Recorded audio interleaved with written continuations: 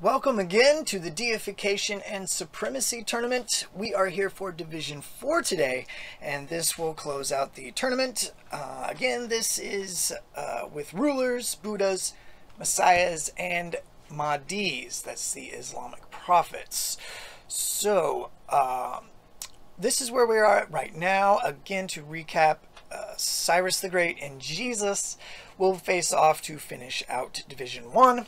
Muhammad is in the Final Four, and the Bab is also in the Final Four, although they are on opposite sides of the bracket. But we are here for Division 4, so first, before I do anything, let me zoom in so that I don't forget to do that when I'm filling out the bracket, and you guys can get a better picture of what is happening. So yeah, here's the third, and the Bab came out on top in that against the Incan emperors. That was a tough decision on my part, but I did go with the Bab because he does have a following into the present day, so I thought that would be more relevant. But we are here for the fourth division, and I am just going to jump right into it because I am going to scroll through the profiles in just a second. But these first two matchups here, just going down the line, Sayyid Muhammad Abdullah versus Peter, and Baba Sahab Abakhabar versus Yosef Yitzchak Schneerson, possibly. Wow. So again, with these names, if I mispronounce them, I apologize. But I'm afraid that will be fairly common. In the Final Four videos, I make an effort to, learn the pronunciations and go into more detail. But for these division tournaments, like I said in the Division 3 video, I was kind of laying out where I think this series is at now and where I want to take it into the future. But like I said, I'm just kind of playing it by ear and learning as I go. I'm hoping to redo these tournaments in 2021.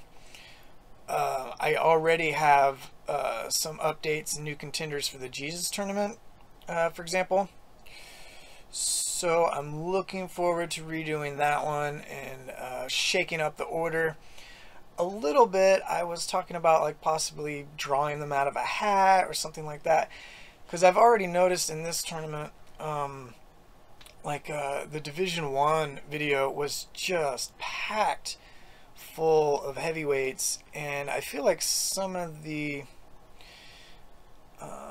later divisions are way more obscure. So I don't know, I just thought it would give the whole tournament a different dynamic if I switched up the order a little bit. Right now it's chronological, but it can be whatever. You can add all kinds of elements, like I was talking about game show concept, or like a celebrity death match kind of, just add different elements in that to make it a little more engaging. But right now, it is what it is. I don't have an animation department or team or anything like that, so it's I'm just going to look at these guys, take a snapshot of them. That's what these profiles are intended to be. A little basic information on their life, and then I judge it on the fly. Most often, especially for a lot of these guys, now, the more obscure, and especially the Mahdis, I'm learning about these people for the first time. But let's start out with our first division. Again, Division 4, Deification and Supremacy Tournament. We have Sayyid Muhammad Abdullah Hassan, and he led a led the dervish state in present-day Somalia in a 2-decade-long resistance. So we have another rebel leader here. They seem to be fairly common, especially with like the military tradition in a lot of these, and it's really just actually kind of emulating Muhammad. So just, you know, more of the same, I guess, is what I was really trying to say. So died aged 52 in 1920.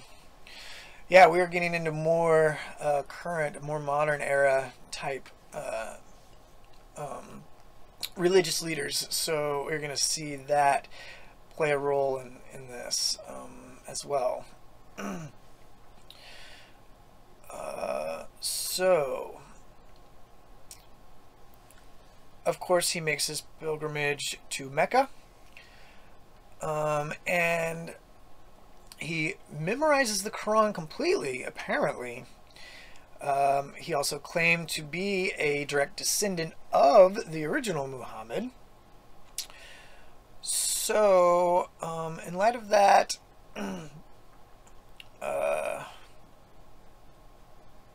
yeah, sometimes he's known as the Haji, Hafiz, Saeed. I don't know really the significance to that especially, but he is just very revered. I don't know the significance of each one of those names. I do recognize the name Haji and Saeed pops up quite a bit. The British Empire referred to him as the Mad Mullah. So beginning in 1920, the British were attacking well-coordinated air and land attacks. So his rebellion was ultimately defeated, and then he died of influenza that year as well. The exact spot of his grave is actually unknown. So, rebel leader, you know, these, I don't know, not super impressed by that. We'll see what Peter has going on. So Peter is a Maitreya. This is in the Buddhist tradition, and again the color coding is red is for Buddha, the yellow is Mahdi, Islamic prophet, green is the Jewish Messiah, and pink is for a ruler, typically the deified ruler or some sort of claims of supremacy. Peter is a spiritual leader, so he's also taught a school of esoteric Christianity. So again, this is more, you know, we're getting into like synchronizing of different traditions as well. That's the Baha'i in the last division was more of that. That, you know, obviously becomes more common as we get you know, in the more modern era. People pulling from different faiths. I mean, this is common throughout history as well, though. We are just in the, you know, in another current revision of that. Of course, the Roman era was another era of synchronization. So he died in 1944. We have a black and white picture of him. I think probably moving forward, we're going to have actual pictures of these. We're going to, you know, it's not going to be drawings or sculptures anymore. So widely known in Bulgaria, made television appearances, listed as one of the 100 most influential Bulgarians in history, ranked 37th out of 100. Well, 37th out of all of them, I guess, but in the top 100. The most published Bulgarian author to this day. In 1932, he developed a type of exercise performed to music to achieve inner balance and harmonization. So he just seems to be, I don't know, just almost like a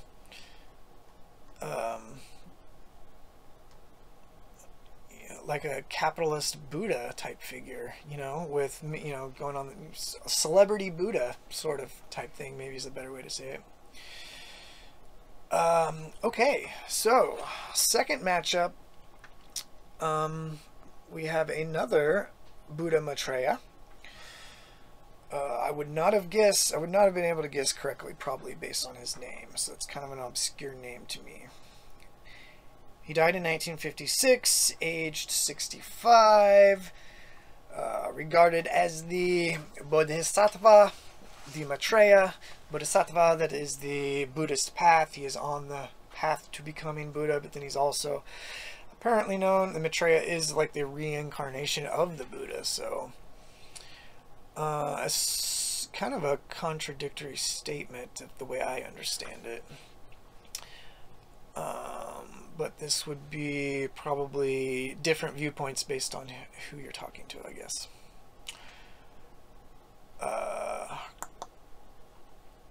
Virtually on par with the Buddha, according to some. Considered the one prophesied to appear and teach the Dhamma after it was forgotten. His iconography is part of Navayana shrines, and he is shown with a halo, so he's highly revered in these communities, these areas. He does state his tradition to be atheist, but they have these shrines which feature him alongside the typical Buddha that you see.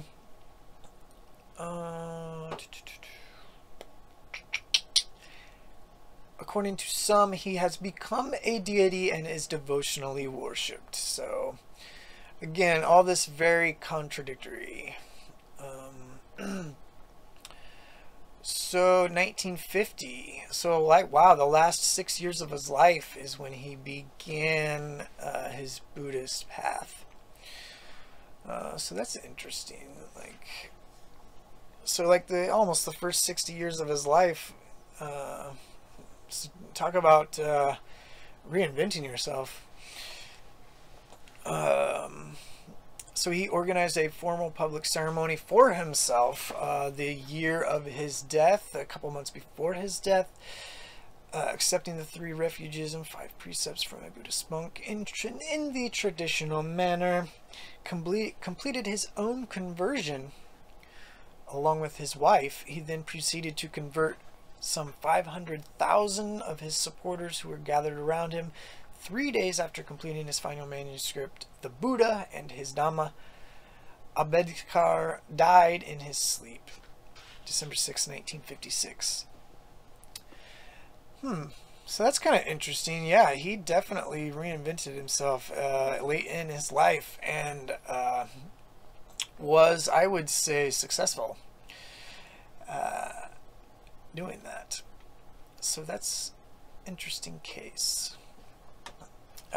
He faces off against Josef Yitzchak Schneerson. Died in 1950, born 1880, a Jewish messiah. Claimed to be, so this is Yiddish and I'm not even going to try it in English, essence and existence of God which has placed itself in a body. Which is like, I guess, basically, for him, the Messiah. Equivalent with a Messiah. Return of the Messiah. Was an Orthodox rabbi. So this is coming out of, Russia, or at that time the Soviet Union. I guess would have been later in his life. After many years of fighting to keep Orthodox Judaism alive from within the Soviet Union, he was forced to leave. Arrested in 1927 in Leningrad, accused of counter-revolutionary activities and sentenced to death. Worldwide outrage and pressure from Western governments, Red Cross, forced the Soviet Union to commute the death sentence. So a big upcry over this one man um, during, well, you know, while millions were dying. Interesting little fact, you know, little nugget from history. As the Republican presidential candidate, Hoover had lobbied for his release. Followers in America begged for him to leave Russia and stay in America, but he declined, saying that America was an irreligious place where even rabbis shaved off their beards. I don't know if I would call the United States irreligious. He ended up spending the last 10 years of his life in the United States. Yeah, I guess he meant not conservative enough, because definitely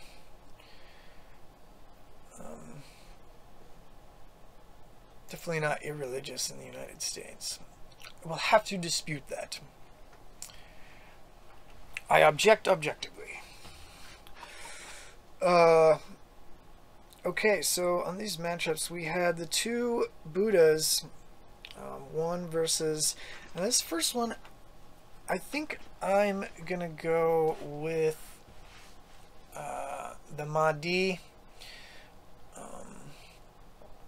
for leading the violent rebellion, and then I will go, I think I will have to go with this because he did,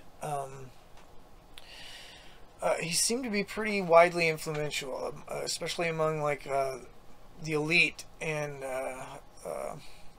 around the world, especially in the United States.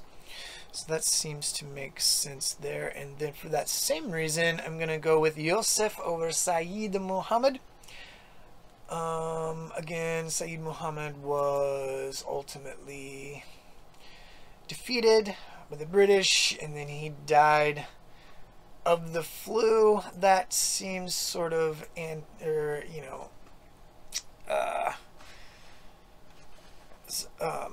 what's the word I'm looking for? Contradictory to his Messiah claims. And yeah, like I was saying with this other Buddha guy, there's so many contradictions in the claims of his followers and himself. So that's another reason why Yosef moves on. So we will move on now to the next two matchups. Rashad Khalifa versus Juhaman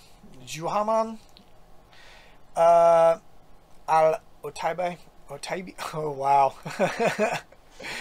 And then we have Muhammad bin Abd Allah al-K. Wow, it's cut off here. So Menachem Mendel Schneers. Man, these are some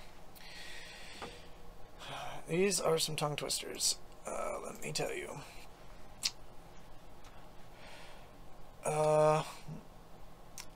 Hopefully none of these guys make it to the Final Four, so I don't have to say their names again. But we will see.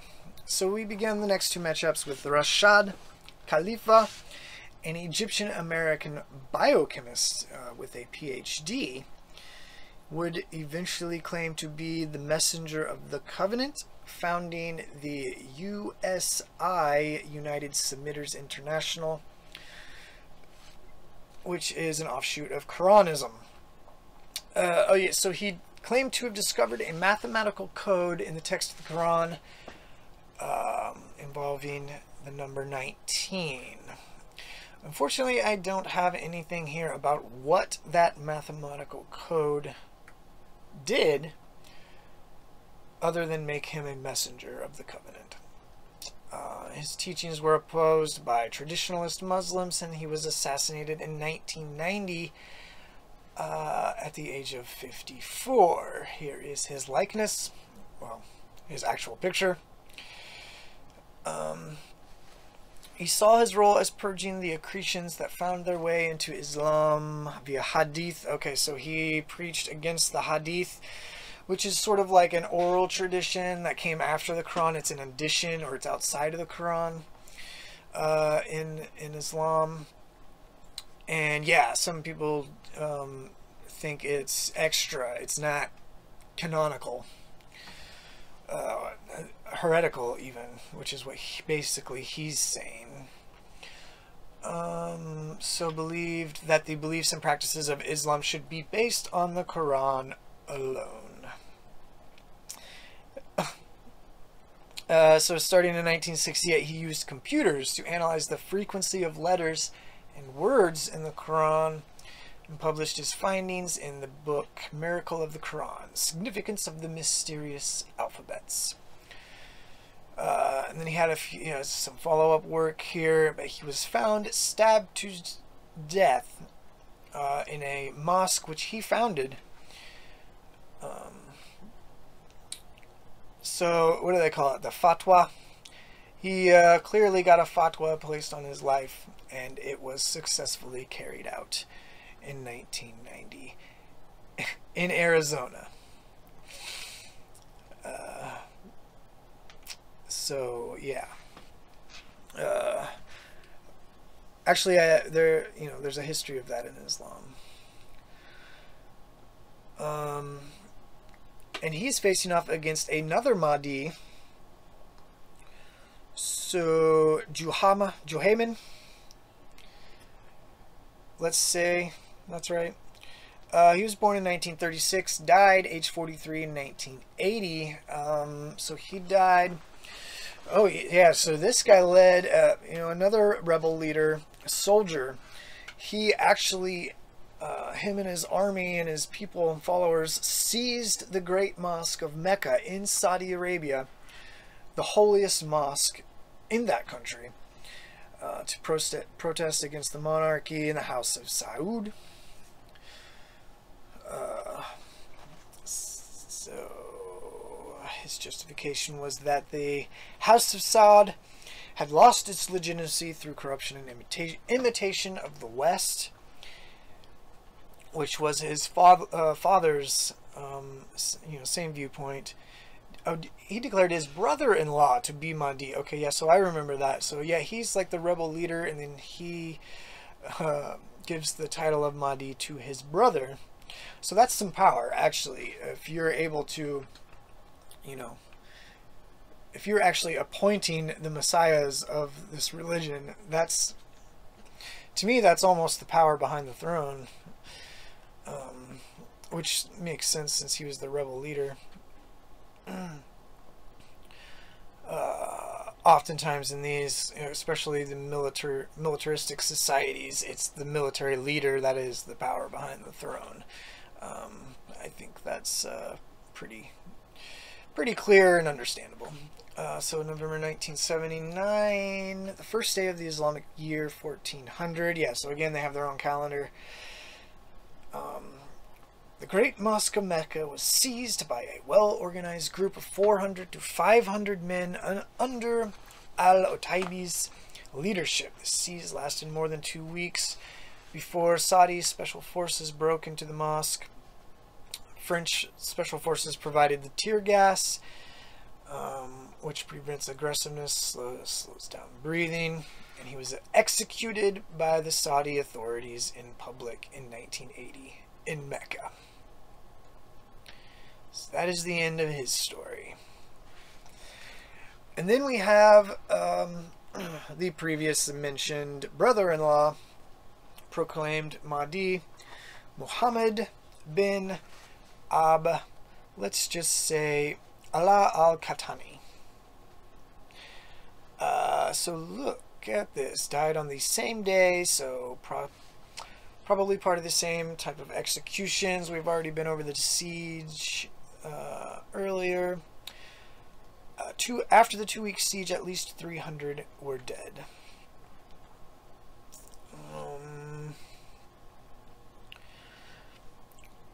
Okay, so his followers made a connection with his name, that his father's name, or that his name was identical to, and his father's name are identical to Prophet Muhammad's names, and that of his father. Developed a saying, his and his father's names were the same as Muhammad's and his father's, and he had come to Makkah from the north to justify their belief. So there you go. It doesn't take much, just a small connection, and we can develop an entire religious tradition on this. Again, it was during the year 1400 of their own calendar. This ties with the tradition of the Mujaddid, a person who appears at the turn of every century of the Islamic calendar to revive Islam, cleansing it of extraneous elements and restoring it to its pristine purity. So this is like, again, this is, they are creating the pattern. This doesn't happen by accident. It's part of the tradition, especially in the messianic eschatological prophecy, the progressive revelation. It's built into the tradition, so you will have just a continuous succession of these prophets and Jesus's and second comings. It will be endless. But here we go again. We have another Jewish Messiah, died in 1994. And this guy is an interesting case because after his death, even though he lived well into the era of video and audio recordings, well into the era of modern medicine, I mean, just all of the, we're definitely in the era of verifiable, irrefutable proof. And yet, since his death,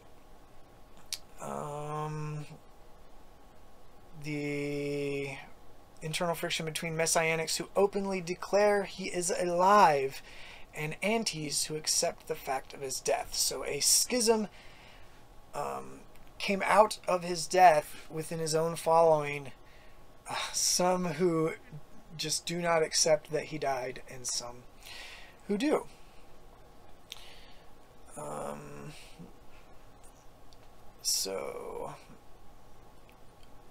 It's his followers that claimed that he was the Messiah. His own attitude to this subject are debated among his followers and researchers alike. So it's unclear if he supported it, this claim or not. Russian-born American Orthodox Jewish rabbi, yeah, and his name is similar. He shares the last name with the previous Jewish Messiah out of Russia as well. He is considered one of the most influential Jewish leaders of the 20th century. He took an insular Hasidic group that almost came to an end with the Holocaust and transformed it into one of the most influential movements in religious world of Jewry. With an international network of over 3,000 educational and social centers. Institutions he established include kindergartens, schools, drug rehabilitation centers, care homes for the disabled, and synagogues. He is known for his intelligence and strong memory. Many testimonies attribute the performance of miracles to Schneerson. Yeah, that's another sort of common thing, like these wild claims. And you never know who or how much of it is exaggeration. There are people with some surprising abilities that are not, that doesn't make them supernatural by any means. But again, this is what happens. And he is facing off against, we have finally, so we had kind of gotten away from the deified rulers for a little while, for a few centuries, but here they are again, and with a bang. And this is Kim Il-sung. So he is the original North Korean leader, the founder. He again, founded it as a communist leader that came out of his political and economic relations with the Soviet Union. I have a little bit of history here from the 1960s 60s to 70s, North Korea actually had a higher standard of living than the South, because they were suffering from, political turmoil at that time in the South. But the situation reversed in the 80s, and that coincided with the collapse of the Soviet Union as well in the late 80s. So yeah, and of course the South Korea became a powerhouse fueled by Japanese and American investment. I threw in a couple different pictures of him. This was closer to his death. I don't have the year here, but you can see he had a growth on the back of his head, and they tried to well, they did hide this in the majority of the media that he's shown in, but this is a rare picture where it's shown pretty obviously. There's only a couple pictures where you can actually see it, that I know of. He died in 1994, aged 82, known as the Great Leader, and would establish a personality cult which dominates politics in North Korea. We're all aware of that. That continues to this day, and we will, of course, get into that later in this division. This is the North Korean division. Division 4 here, for sure. His birthday is called the Day of the Sun, celebrated as a public holiday. In 1998, Kim Il-sung was declared eternal president of the republic. So he is still technically the official leader on paper of North Korea. Christopher Hitchens always called it a necrocracy. That is a tongue twister of a word. He's just blending like theocracy with necromancy, basically.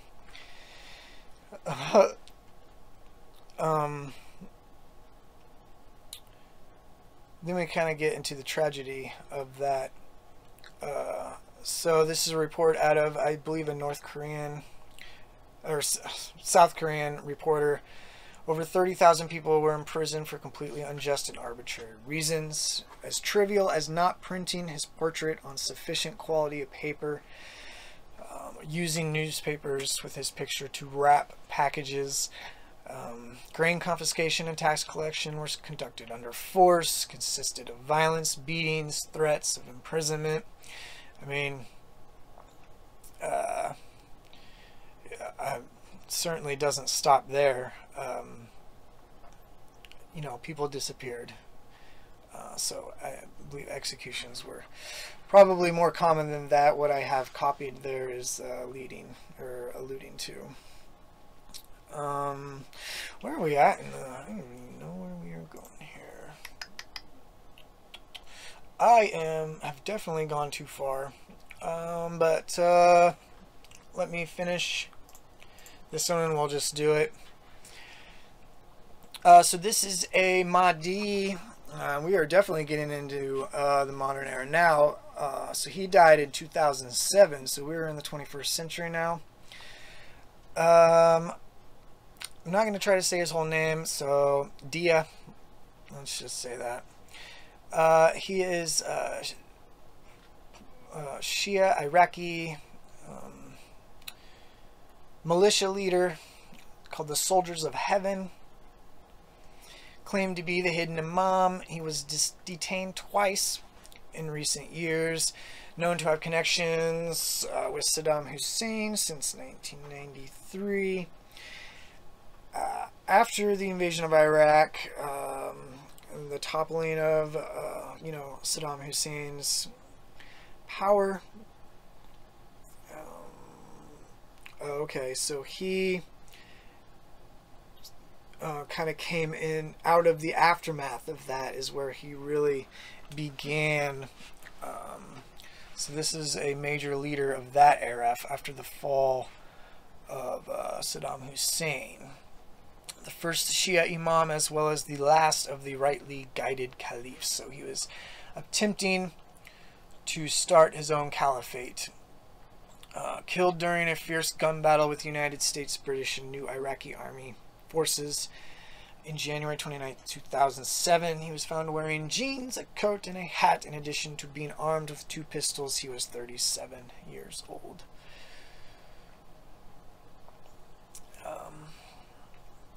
So let's stop there before I get into these next 2 matchups. And I can already tell you I'm going to have to review these previous ones. But I can tell you I'm going to do Kim Il-sung over the Mahdi.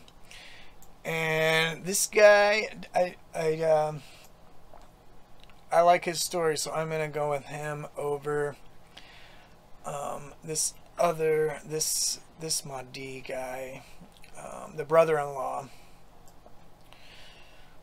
Just because he was like more appointed to the position. I mean, I guess it was probably inevitable just because of the connection the followers made with his name, but this guy again was, I think, the power behind the throne. I do like how this guy mixed sort of science with the research he did on the text. But I do think I have to go with this guy for actually seizing the holiest mosque in Saudi Arabia.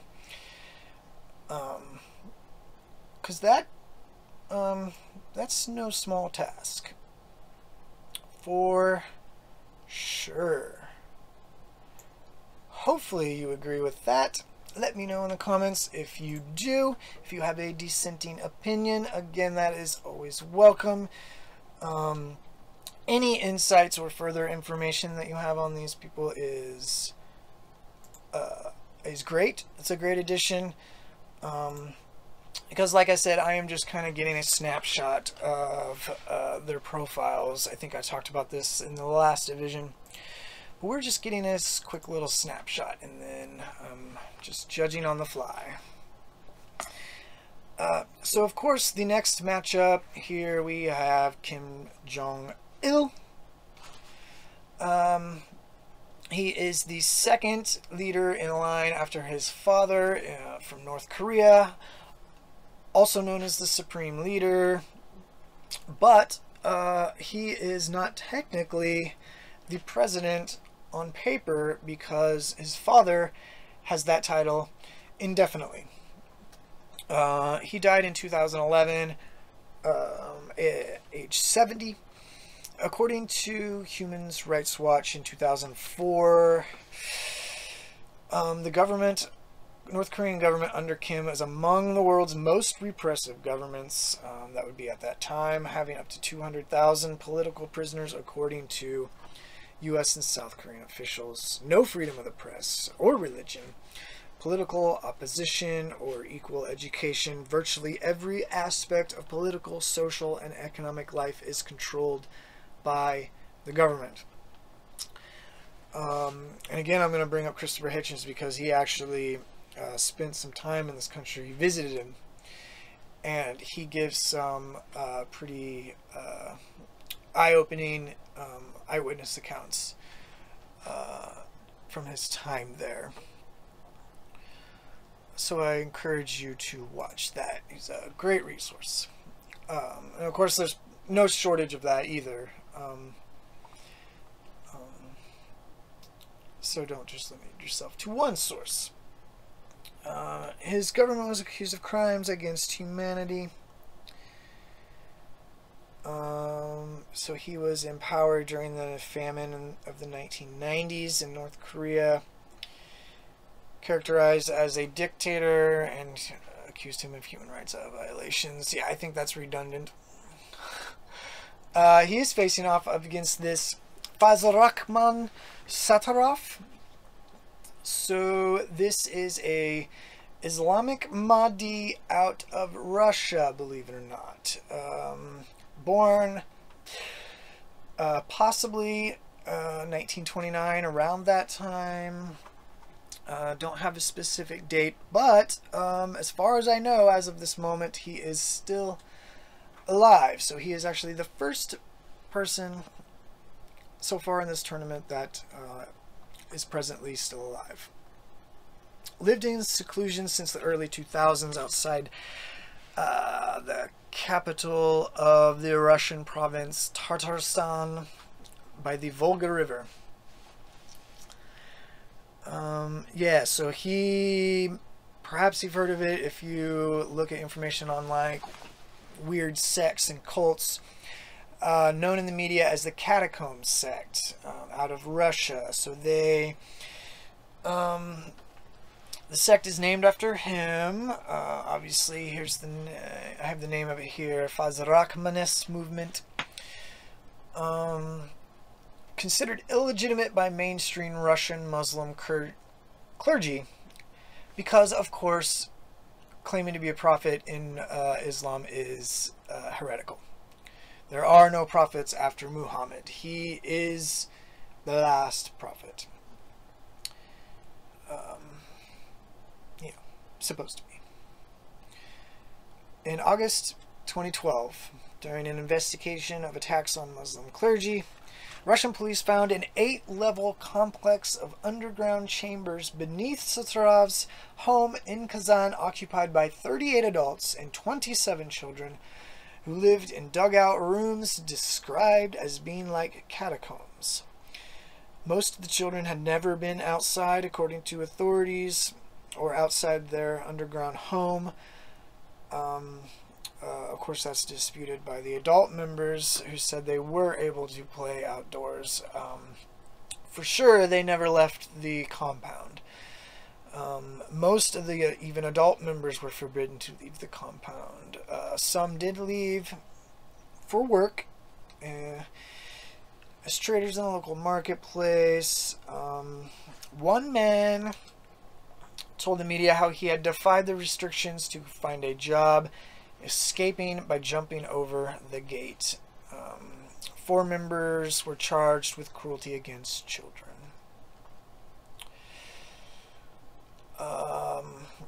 So I think I'm just going to go ahead and finish the next 2 matchups so we can just go ahead and close out Division 4.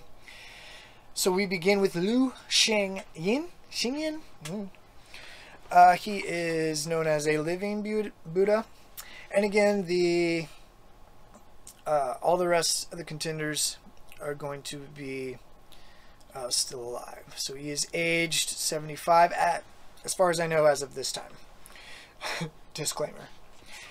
Born June 27th, 1945, commonly referred to as the Grand Master Liu by his followers, founded a new religious movement, teachings taken from Buddhism as well as Taoism, and as I said, known as the Living Buddha by his followers. Claims 5 million followers worldwide, majority from Taiwan, Singapore, Indonesia, Malaysia, and Hong Kong. More than 400 local chapters of the true Buddhist school over the world. He holds dual American and Taiwanese citizenship, travels between the 2 countries. Yeah, so this is kind of like a prosperity Buddha. I look at him as, and if you look online, he is always like dressed, really extravagantly, and it always changes. It's like never the same hat. You can look at hundreds of pictures. Just search his name, and it will just. I mean, every picture is a different hat. It's like he can't wear the same hat twice. Is what it seems like. I mean, I thought it was kind of funny. Just like super materialistic for what you would think of as a Buddha, I would have to say, and in Taoism as well. But nevertheless, claims 5 million followers. Prior to becoming a monk, him and his Grand Madame Liu already had 2 children. Yeah, so he is married, a married Buddha. I mean, I don't know if celibacy is like a major part of it, and probably not in every sect. I mean, I know it. It definitely is hinted at, encouraged, but the main thing is like no sexual misconduct, not necessarily celibacy. Although I think in certain traditions it is required for to be a monk. That's pretty common across traditions and religions, actually. So we have our first Buddha versus Buddha matchup. Interesting. So we have kind of a string of Buddhas here at the end. This is Raj Patel.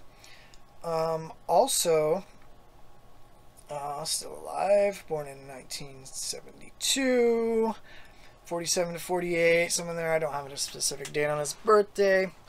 So he denies being the Maitreya, but he is a very influential leader. So he is actually really involved in like a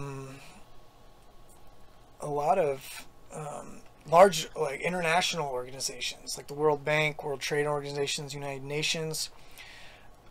So he definitely does have a voice. He talks about global markets and food are very weird,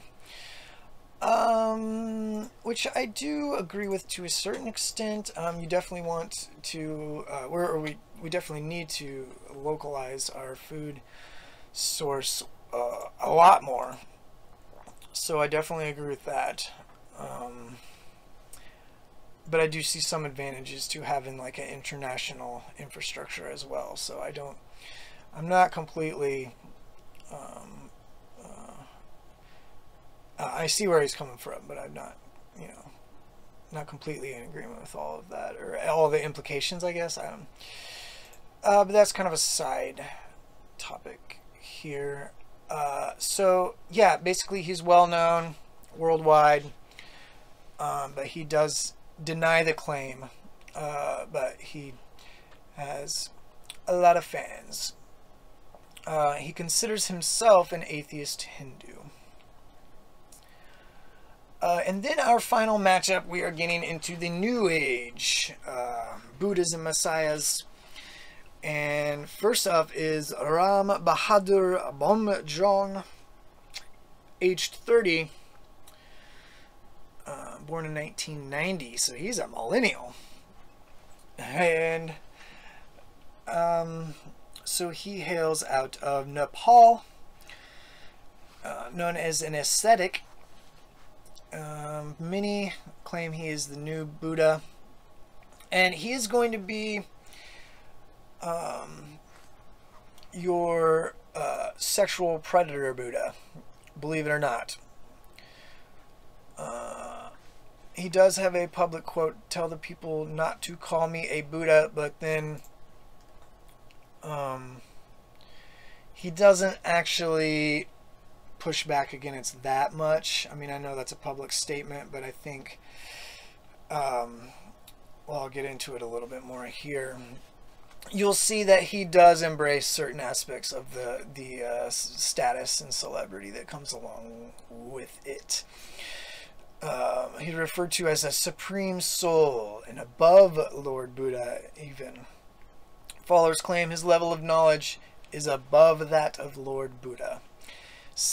He has reached self-enlightened, even a greater form of self-enlightenment.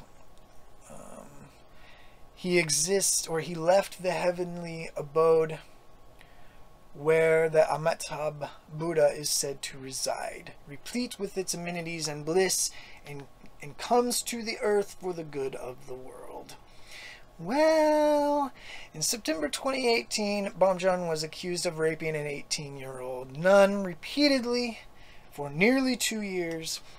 During a press conference organized by women's rights groups, the nun accused his wife of trying to keep the abuse hidden so as not to attract attacks on their religion. He claims the nun was in fact involved in theft and had been ejected from the monastery. or the supporters do, not necessarily him. So an investigation has been opened in 2019 after more complaints from family members that 4 devotees had gone missing from several of Bam Jam's ashrams. So this story is still unfolding for sure, but we possibly have an alleged sexual predator Buddha on our hands. So the new generation of Buddhas has taken a dark turn, I would say. And then we have, of course, we're going to end here on Kim Jong-un. We have, of course, the continuation of the deified rulers in North Korea. After his father's death in 2011,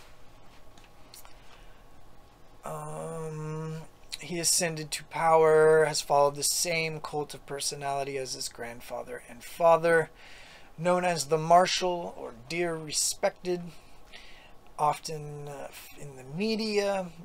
He is aged 38, born in 1982, same year as myself.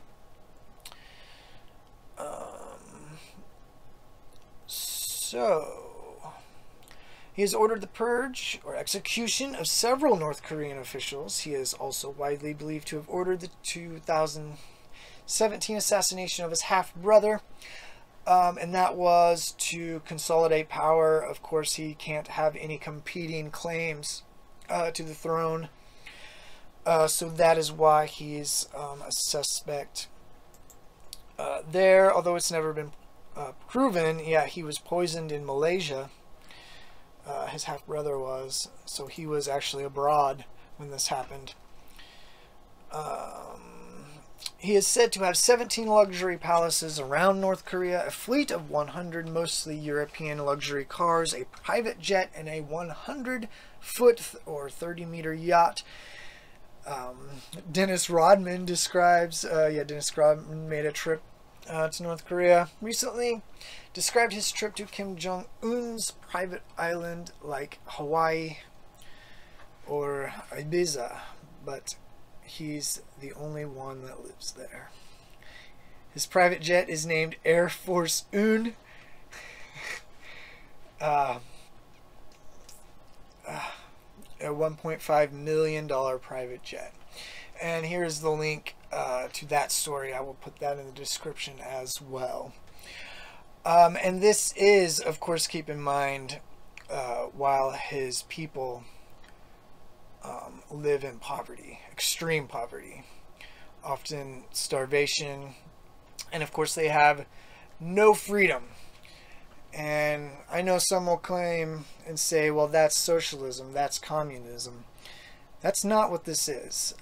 This is a deified ruler. This is what happens when a cult runs your country.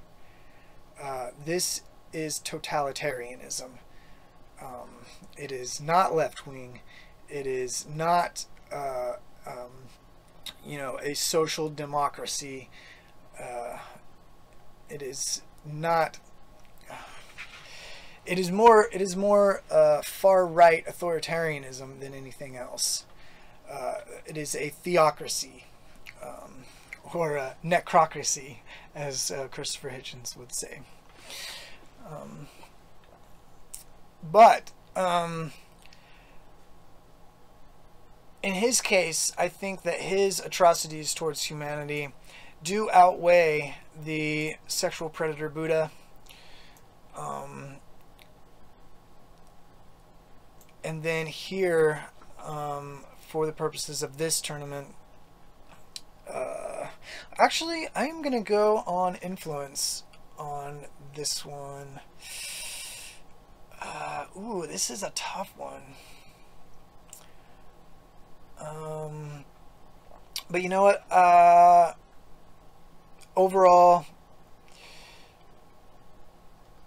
for the purposes of this tournament, I am going to go with Liu Shang-yin, especially with his claims to 5 million followers. So that is what I'm going to do there. Obviously here the supreme leader, the middle, Kim Jong-il out of North Korea, is going to defeat the Catacombs sect. And then this previous matchup, I had already decided again to go with the North Korean leader. So this is this sets up an interesting matchup between father and son, and then we have a similar thing that's going to happen because like I said, I do have to go with Kim Jong-un over this. So this is the prosperity Buddha.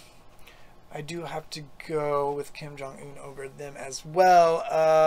As far as overall power and influence, I mean, he's the leader of an entire country. This is still modern.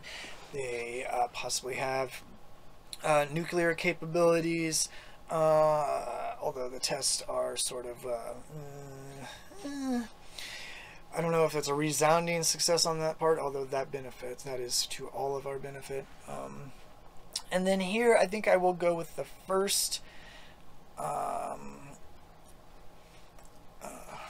so I'm going to go with father over son. But then we have an interesting one here with grandfather versus grandson. And it's actually not clear, but so I will come back to that. I need to finish this and take this one out, but let's see, Juhaiman versus the Schneersum. I am going to have to go back and look at these men.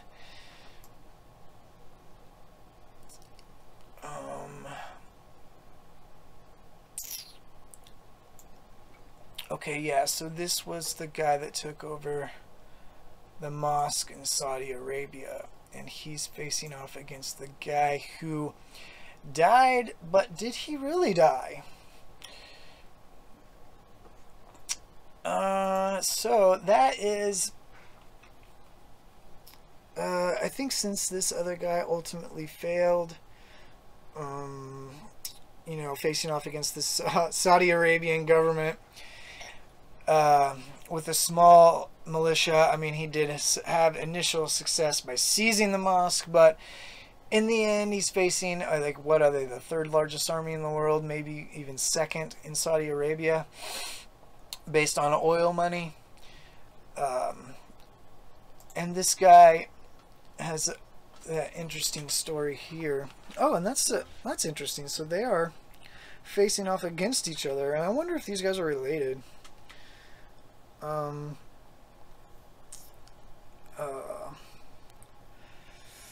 Would have to look into that more, but that is kind of interesting how this 4th division ended up.